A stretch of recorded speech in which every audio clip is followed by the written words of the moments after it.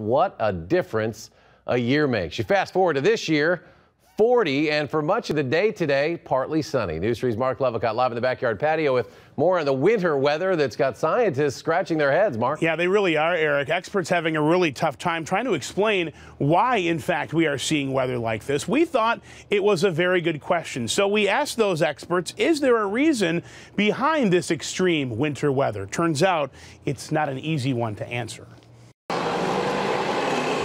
Skateboarding, biking, shorts, even open water. This cannot be the beginning of February in Wisconsin, but it is, and while many are enjoying this weather, it has experts stumped. And the temperatures have been probably averaging 5 or 6 degrees above normal from November to the end of January, which is just exceptional. It's way out of line. Jonathan Martin from the UW's Atmospheric and Oceanic Sciences says there is no real clear explanation why we're seeing this weather. It's not a weather system, it's not La Nina, it's just weird. There's a whole bunch of interesting questions surrounding things like this.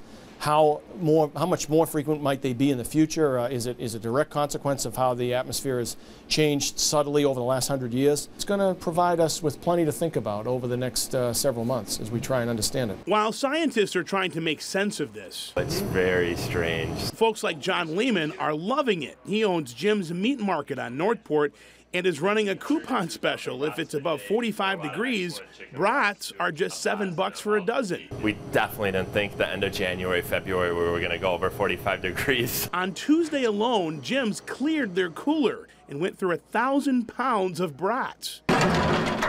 People are grilling, so it's great. Anything to get outside and enjoy this unseasonable weather. Unfortunately, though, not quite warm enough yet for the Memorial Union Terrace. But of course, it is warm enough to grill out. We had to do some grilling here for the two biggest guys in the newsroom.